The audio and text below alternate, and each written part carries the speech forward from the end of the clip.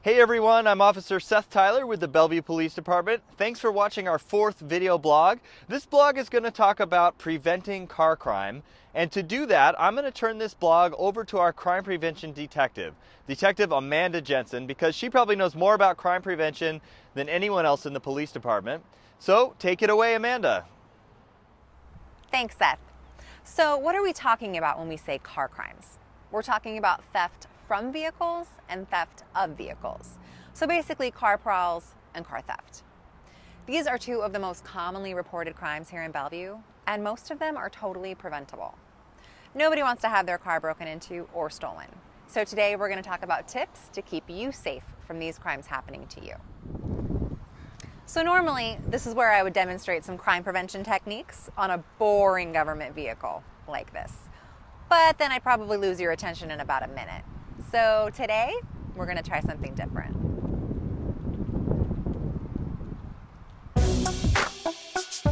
This is a 2016 Ferrari 458 with a 0 to 60 time of 3 seconds and a 4.5 liter V8 engine. Our friends at Zadart Exotic Car Rentals on Bell Red Road loaned us this vehicle to help us demonstrate car crime prevention tips.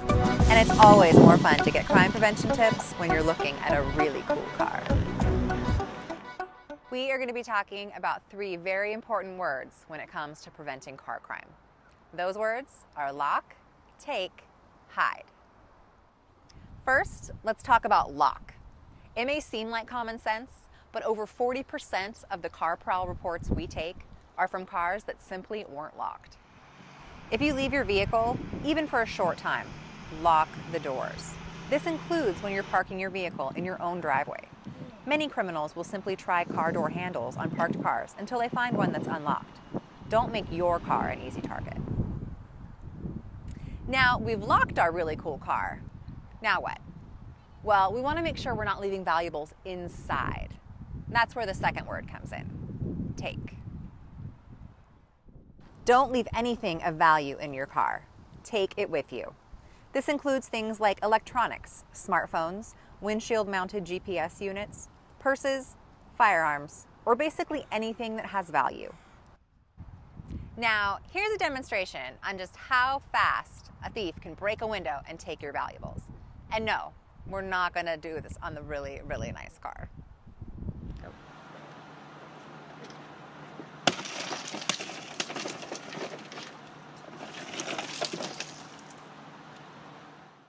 One item that's often left in some cars that you might have no idea is even in your vehicle is an ignition key.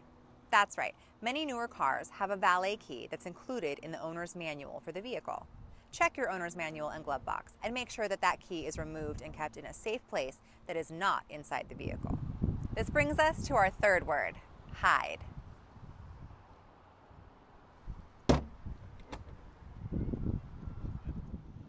If you're unable to take an item with you for whatever reason, then hide the item in a location that isn't visible to criminals, such as under the driver's seat or in the trunk.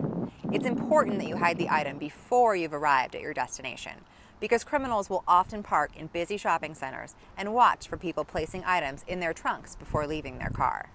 Some items, such as firearms, should never be left in an unattended vehicle. If you drive an SUV and it has a privacy shade for the cargo area, use it. Remember, it's always preferable to take something rather than hide it. So we've talked about lock, take, hide. But what about preventing the theft of your entire vehicle? Because who wants somebody joyriding around in their exotic car? Probably not you. So we talked about removing the valet key from the owner's manual. Let's talk a little bit more about keys. Never leave your vehicle running with the keys in the ignition. This includes leaving your car in your driveway to defrost in the morning. Doing so sends the message to anyone walking or driving by. Hey, free car, drive me, I'm really fast, and bright red.